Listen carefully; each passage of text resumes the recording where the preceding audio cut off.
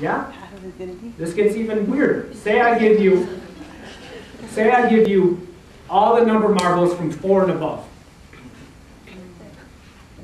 Only from 4 onward, I give them all to you. How many I have left? Well, I gave you number 4, so I have 3. Yeah? I mean, again, I didn't just think of this. This is how mathematicians demonstrate the impossibility of an actual infinite. Notice, each time we have identical number, infinite, minus an identical number, we get a non-identical result. It leads to absurdities, it leads to contradictions. So we're trying to demonstrate there can't be an actual infinite number of events prior to today. So the universe had to have a beginning. Okay, Mr. Smarty Pants, objection.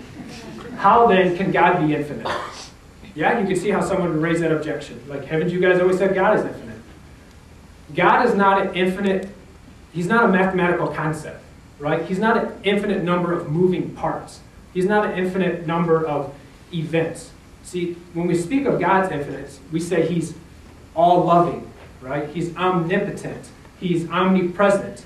These are qualitative characteristics of God, not quantitative. Okay? We're arguing against an actual quantitative infinite, not of a qualitative. Okay? So again, don't get tripped up by that. All right. In case you guys didn't understand it, someone a lot smarter than me saying it. The infinite is nowhere to be found in reality. It neither exists in nature nor provides a legitimate basis for rational thought. The role that remains for the infinite to play is solely that of an idea. Many brilliant people realize that the infinite is impossible. Another way, we're going to have to skip this one. This is another, remember, we're on the philosophical reasons to show that the universe had to have a beginning. The second one is basically saying, even if an infinite can exist, an infinite number, you can't form it by sequential addition, by one and another, which would happen all the events prior to the day. It would have been a sequential addition for infinity prior to the day. A couple things I want to point out is this point is distinct and separate from the first. So even if someone can debunk the first one, this one stands alone. This doesn't say infinite can exist. It just says you can't form it by sequential addition. Okay? Sometimes people refer to this as traversing the infinity. You can't get to today because before today, yesterday, day before that, yesterday, you get pushed back to infinity so you can never arrive at the present. I wish we could illustrate it more, but that's another way to demonstrate it. All right, so this is where it gets really interesting. We looked at a couple philosophical reasons briefly. I talked about those very briefly. Whole books are dedicated to this. I had to cut this down into a manageable portion. 2 scientific confirmations that makes it absolute that the universe did have a beginning. Number 1 is the expansion of the universe. Number 2 is the thermodynamic properties of the universe. All right, so check this out. So prior to the 1920s, these are relatively recent discoveries. People always thought the universe was infinite. It was changeless, it was eternal, it was stationary. You might remember Carl Sagan's TV show, I think it was The Universe. The universe is all there is, there ever was, there ever will be. People always thought the universe had just been here, it's eternal. But then this guy, Albert Einstein, came along, 1917. You might have heard of him. Yeah. He came up with something called the general theory of relativity. I'm not going to act like I understand it all. This is what I can gather. He found out through these mathematical equations that things are looking a bit fishy.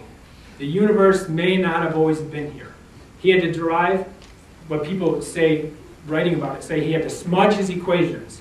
Yeah? He had to come up with this new constant that offset the gravitational matter, effective matter, whatever that means, to make his equations work. They're kind of balanced on a razor's edge.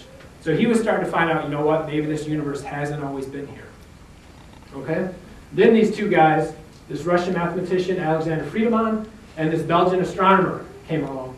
And they made some predictions, some equations to say, what might we see if the universe did in fact have a beginning?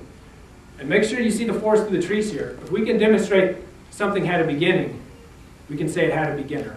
Okay? That's where we're going with this. This is just a quote on the magnitude and how profound this was to actually think that the universe was changing and not eternal. So we'll put the nail in the coffin, 1929, finally we have an American comes on the scene, right? This American astronomer, Edwin Hubble. You probably heard of the Hubble telescope. Right. Yeah, so what he figured out through countless hours of looking out into distant galaxies is the light that was emitted is redder than it should be for the distance. The only way that they could explain that is it's being stretched. As you stretch light, on the light spectrum, it emits rays that are more red, and if you can't see the blue. The bottom one is if something's moving towards you, it becomes more blue. Again, how did we learn anything before Wikipedia? I pulled this image right off of Wikipedia. So I hope you get the idea. What he found out is the universe is getting bigger. So think about this, like that's crazy.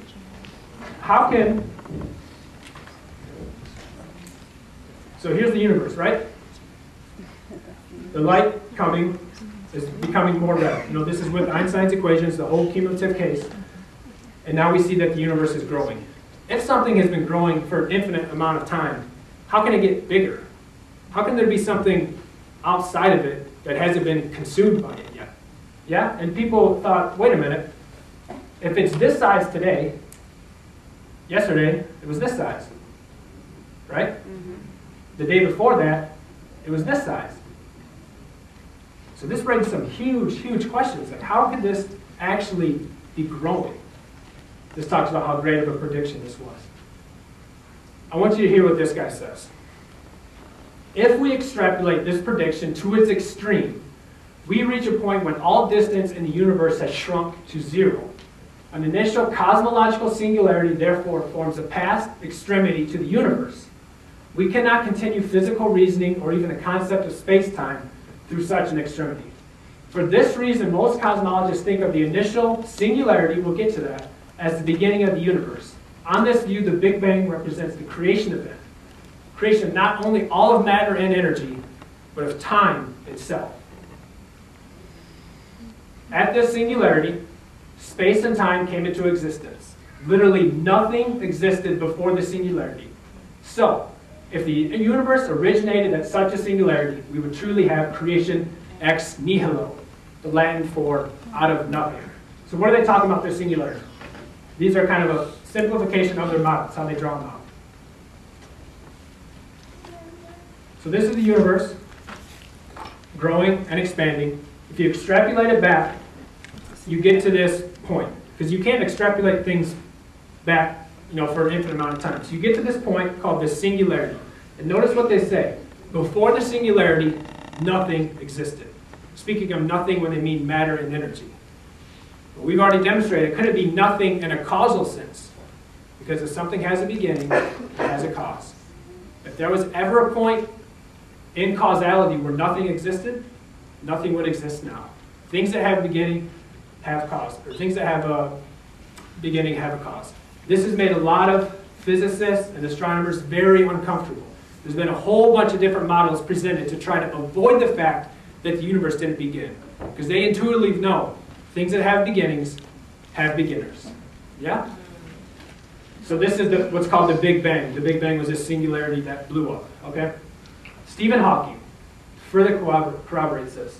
Almost everyone now believes that the universe and time itself had a beginning at the Big Bang. And I agree with Sir Arthur Eddington here. He says, the beginning seems to present insuperable difficulties unless we agree to look on it as frankly supernatural. These are relatively recent discoveries. This put the nail in the coffin. This guy said, you know what, if this huge explosion happened, we should see some footprints in the universe. He called it background radiation. There should be some kind of, this heat in the universe we would find. We can't go into all the details, but he found that. He won the Nobel Prize. This is a brilliant man. Listen to what he says. The best data we have are exactly what I would have predicted had I had nothing to go on but the 5 books of Moses, the Psalms, and the Bible as a whole. I was learning these things in undergrad, and I went to church. I thought, these crazy Christians, they just need some comfort. Why are they doing this? And I began to read this, and all I can think of was, in the beginning, God created. I'm like, you know what? Maybe these guys are onto something. Maybe Christianity isn't as crazy as people make it out to be. All right, this guy, he's no Christian. He's a secular Jew. He's kind of looking at this from the outside. He has no bias either way. Listen to what he says. there is nonetheless a striking point at which Big Bang cosmology and traditional theological claims intersect. The universe is not proceeded from everlasting to everlasting. The cosmological argument, or the cosmological beginning, may be obscure, but the universe is finite in time. And this is something that until the 20th century was not known. When it became known, it astonished the community of physicists and everyone else. The hypothesis of God's existence and the facts of contemporary cosmology are consistent. In the beginning, God created. I told you I'd give you 2 scientific reasons. This is the second. I knew it would be hurting on time, so let me briefly tell you what this is. The second law of thermodynamics means unless you're feeding energy into a closed system, it's going to basically run out and die. You're going to come to this steady state where there's really no more processes that can go on. There's some ways to illustrate this. Christians have brought this up way long ago because if you apply this to the universe, which is just this huge closed system, right? It's going to eventually run down and quit. It's going to run out of this usable energy. So the implications is, how could it have been here forever? It would have ran out and died, right? It was filled up with something. You run out of gas in your car because it was originally filled up. Something that's eternal can't be a ticking clock that's running down. Okay? There's more we can talk about there, but this really put the nail in the coffin. 2 great scientific reasons to believe the universe had a beginning.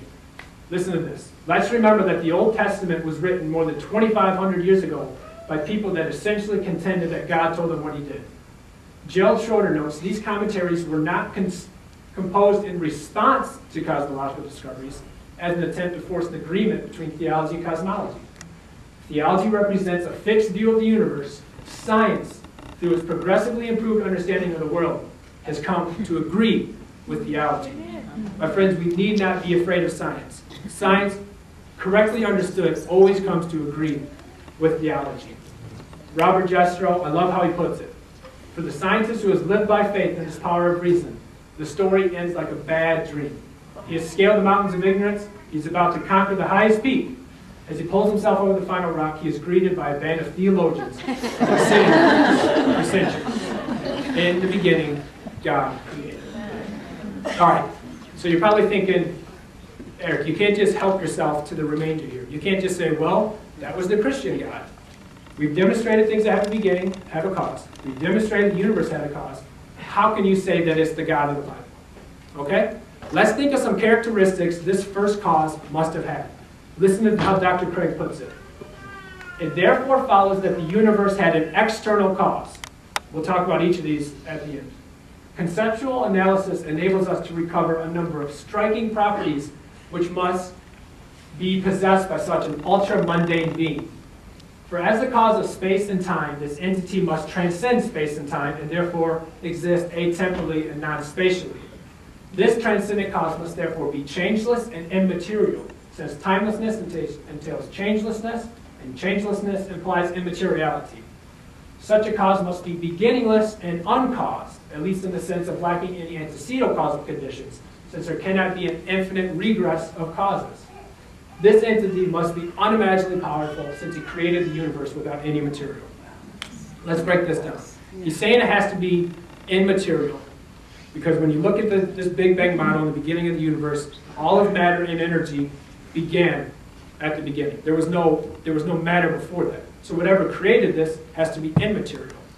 Whatever created this had to be transcendent, had to be outside of the universe, because there was a point when the universe was not. It must be changeless. Like, think of what the Bible's always claimed about God. God is a spirit. Those who worship him must worship him in spirit and in truth. God is immaterial. I am the Lord your God, I change not. Yeah? This thing must also be unimaginably powerful. No effect that we are aware of supersedes its cause. No effect supersedes its cause. If we were to come in here and this table was moved over towards the door, you say, hey, Eric, who moved that table over there? I was like, you know what? An ant put it on its shoulders and walked it over there. And you're like, come on, man, who are you kidding? The effect must match the cause. The effect cannot supersede the cause. Extrapolate this to the universe. The universe is the greatest thing that we know of. Whatever caused this may just be the greatest thing